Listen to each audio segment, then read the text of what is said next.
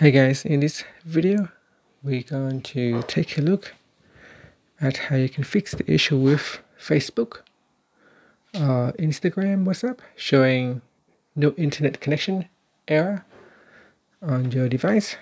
So if you receive this error message, then the first thing that you should need to do is make sure that you have internet connections.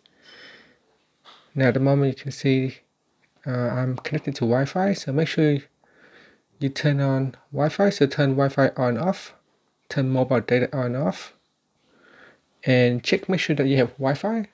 So here you can open up a web browser and check to make sure you've got some internet connections. You can see here there's no problem with an internet connections. So if I go to Facebook website, at the moment there is an error.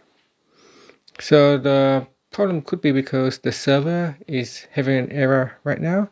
So if I try to open up the Facebook app, put in something and log in, it's a no internet connection error.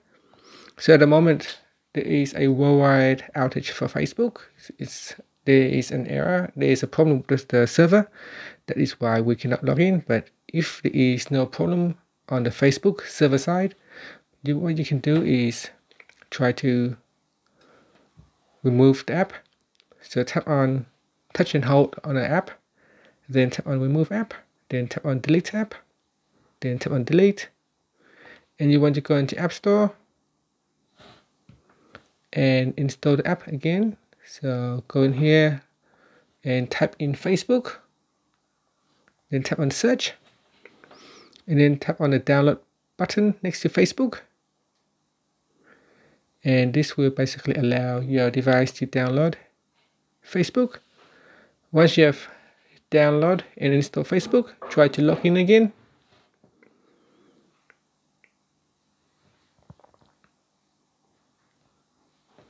So this will take a while. So you can see we have no problem accessing the internet to download Facebook. So it is not an internet connection at the moment. And then try to reopen Facebook and put in your username and password and tap on login. You can see there's still a problem. What you can do next is try to restart your device. So restart the device by pressing on the power button. I'm just going to switch it off and turn it back on. So here on my Android device, I'm also getting problem with my Facebook account, not able to access Marketplace.